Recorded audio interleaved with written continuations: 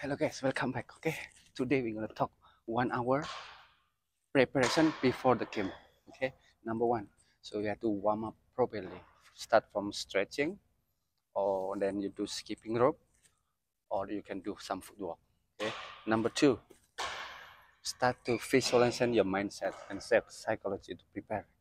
So remember, like last tournament, if you play with him or with her, you win already. Try to play with the same strategy.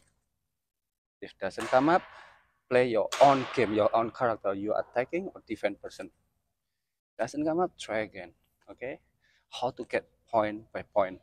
When you start serve or when you start receiving, wait first, think how to return to get the point.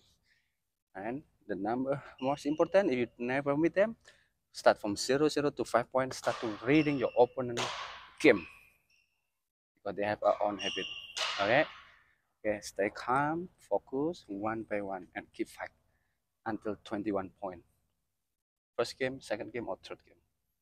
Okay, and most important is confident and try your best. Okay, anyone any more input or comment, just drop it.